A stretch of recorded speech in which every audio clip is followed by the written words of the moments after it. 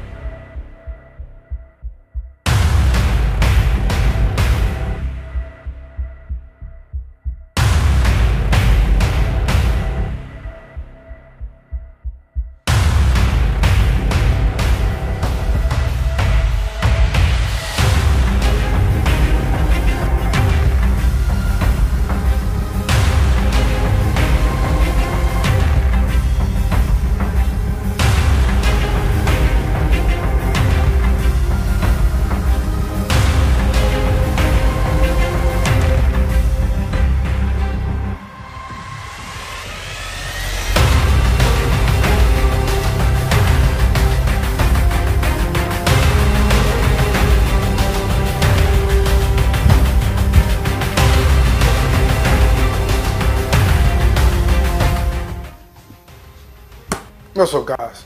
Manny Brandon, Mannys Fitness Fortress. We're going to get right into it. Scottie Pippen released a memoir last year, Undisputed, his own personal story in a book about what he thought and felt about Michael Jordan, the man's career, the documentary The Last Dance, and his legacy as a whole. There's a lot of buffoonery, hypocrisy, and envious behavior in this, and we got several newscaster podcasts on this show to let you see the light, let you make your own decisions. Scottie Pippen has gone on record as saying that Michael Jordan was selfish and a myriad of other distasteful comments. Let's get into it. Are you ready?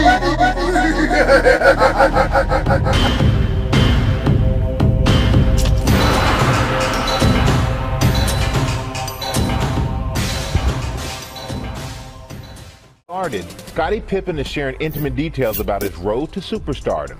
Good evening, everyone, and welcome once again to Bulls Basketball. Including what he really thought about the docuseries The Last Dance, which followed the Chicago Bulls dynasty in the 90s.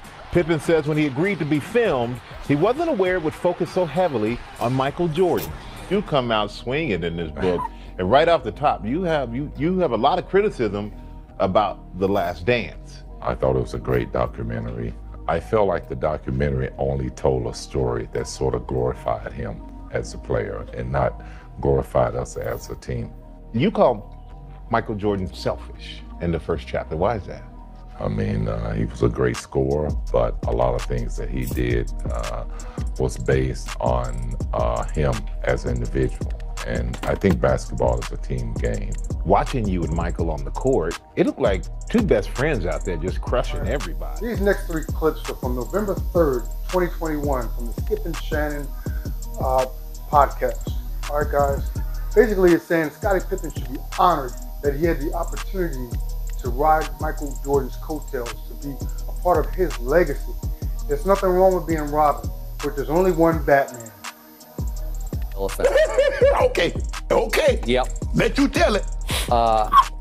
I'll tell it because I was there in 1998, and I first guessed this. You can look it up in the Chicago Tribune when I wrote again and again that Scottie Pippen should thank his lucky stars every night that he had the honor and privilege of being a co-star, getting to go along as the sidekick of Michael Jeffrey Jordan. It was simply the greatest thing that ever happened to Scottie, and he's still riding Jordan's coattails.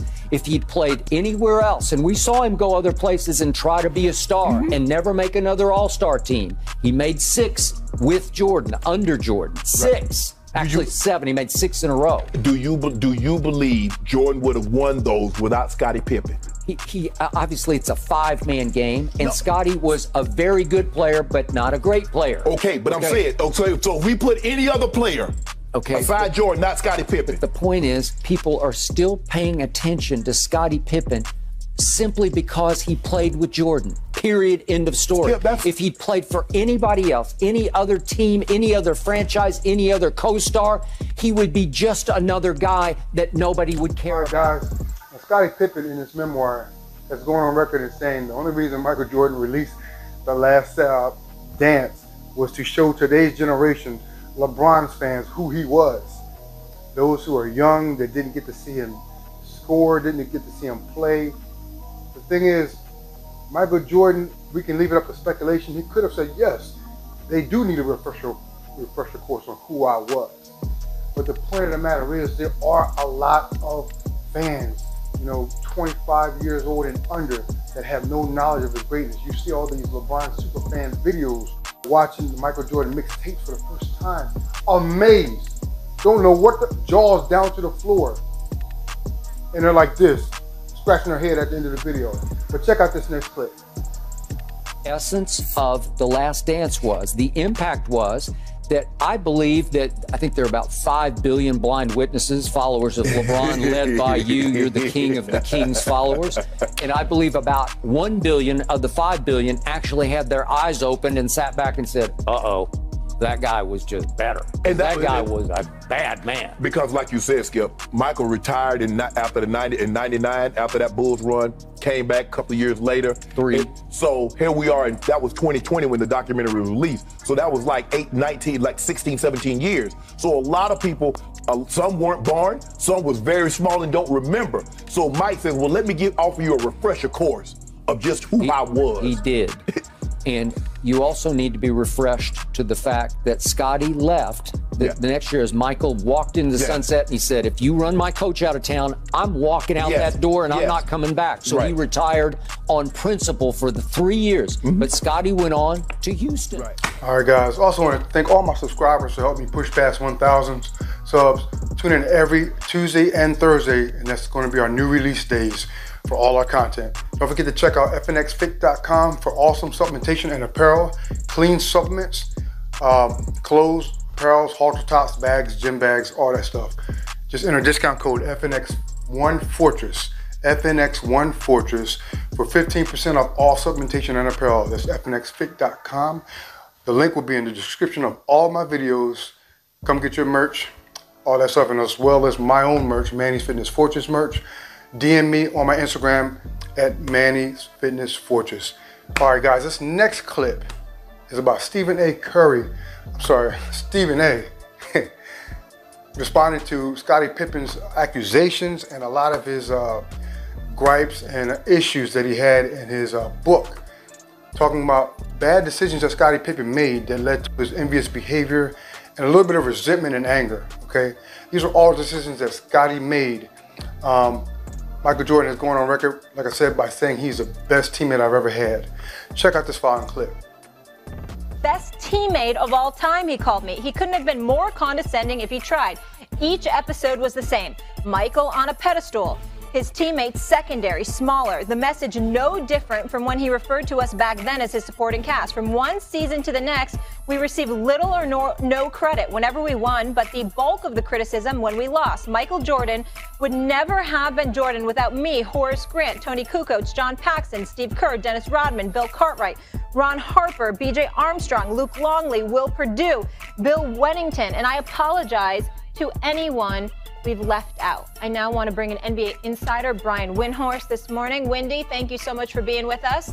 And I will get to you in just a minute. Stephen A., I'm going to start with you. Is Scottie Pippen justified in these remarks? No. I think he went over the line. Wendy, you know me. It's good to see you, my brother. Keep up the great work. I've been on the phone a lot last night and certainly over the last few months. A few months ago, I haven't spoken to Scottie Pippen in a few months, but I spoke to Scottie Pippen once Last Dance was on the air. I'm aware of his feelings. Obviously, I've spoken to Michael Jordan on numerous occasions. including last night. Guys like Isaiah Thomas is relevant in this conversation as well, along with various others. Let me be very, very clear. Scottie Pippen should be ashamed of himself. Now, I'm not going to crucify Scottie because obviously he's in a different place mentally, and there must be a lot going on, and my heart goes out to him because this is clearly an underappreciated, or at least a person who feels he is underappreciated. And just in case you feel underappreciated, Scottie Pippen, let me remind you that the world recognizes you as one of the top 50 players in NBA history, a two-time Olympic gold medalist, a six-time champion. The entire decade of the 90s, the man was first-team all-defensive NBA, for crying out loud. The brother, him guarding Magic Johnson is what delivered the NBA championship for the first time to the Chicago Bulls. We all know the greatness of Scottie Pippen. Michael Jordan also knows that greatness, which is why Michael Jordan's on the record saying he's the greatest teammate that he ever had. So here we are nearly 30 years later, and this is what you do. It seems like Scottie Pippen is blaming Michael Jordan for what has ailed him.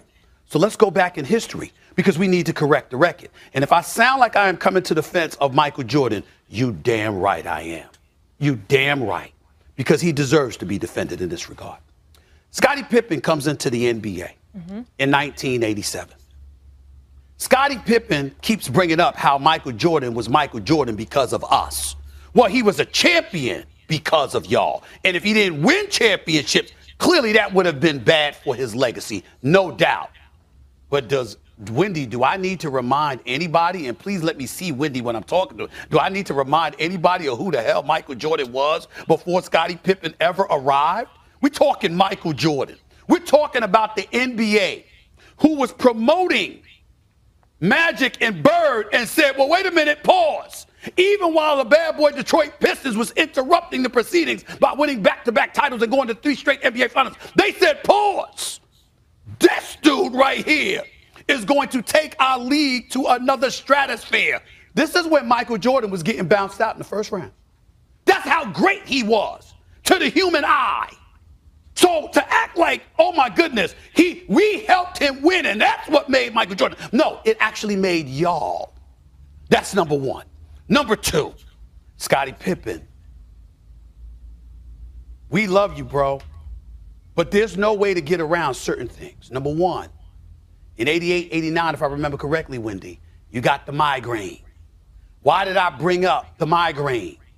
Why did I bring up Isaiah Thomas?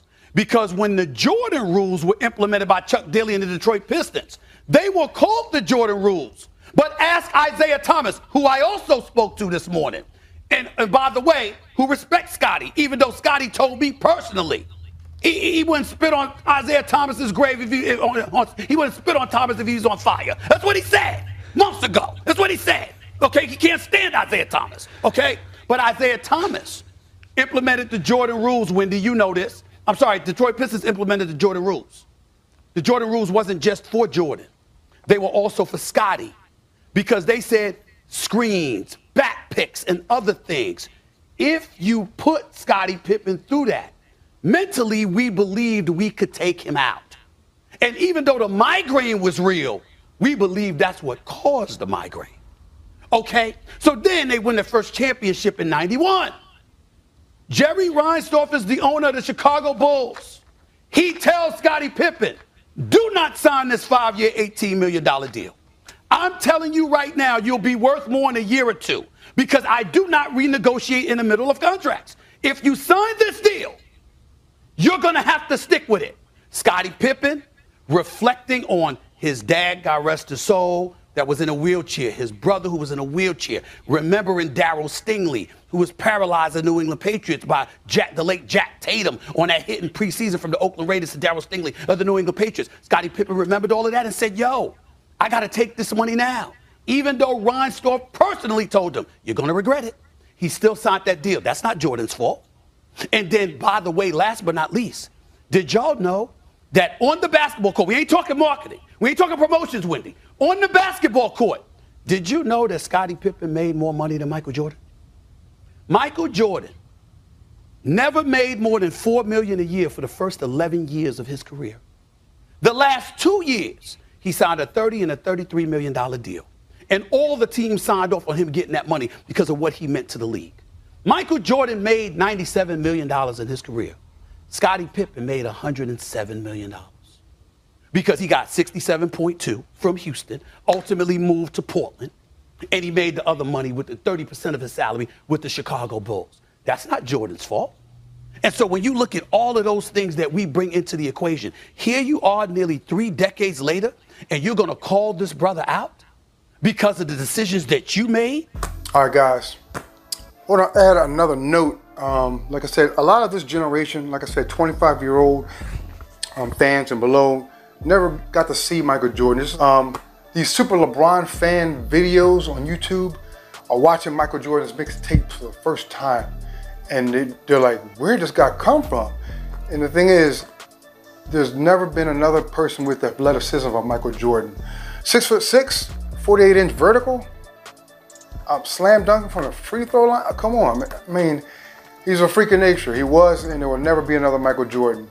Like I said, LeBron is a great athlete, but what happened to him this season, you know, falling prey to these subpar teams that the 90s Bulls would have blew out, LeBron sitting home, you know, Stephen Curry went to the championships and took it. It's crazy. Michael Jordan would have got it done. Mike would have got it done. Forget the flu game. Mike would have got it done. Indiana Pacers, Reggie Miller, Game 7, Mike would have got it done. That's the difference between, you know, LeBron and someone like Michael Jordan and Kobe Bryant. Michael Jordan and Kobe Bryant had that killer instinct. Kill or be killed. LeBron doesn't have that. I know stats is everybody's argument, but like I said, Michael Jordan walked away on principle. He could have kept playing and building his stats and numbers. He was only a few away from the all-time scoring list. Karl Malone was second all-time scoring right before he went to play his last season with the Lakers before retirement. He didn't care about that. That's what y'all gotta realize. This is a personal decision. There's no clip of LeBron that you can show me that you can even put next to Jordan's most lackluster performance. I'm sorry. But anyway, I hope you guys liked the video. I want to hear your comments. I want to hear your opinions. You know, post down there. Let me know if you want to see another basketball or sports type video. I was just very passionate about this because Pippen had gripes. He could have came out and spoke about things between 1998, 99, 2000. But this book comes out. I'm sorry, this documentary comes out. Then he releases a book. Instead of going to Michael and saying, listen, how'd you feel about this? What about this? And you could have talked to him as a man, but this is a lot of built up anger, resentment, and envious behavior. You know, Scott is a great, like Stephen A said, he's top 50 of all time. What are you complaining about? Your decisions mold your future. And that goes with everything in life for all of us. Take care, guys.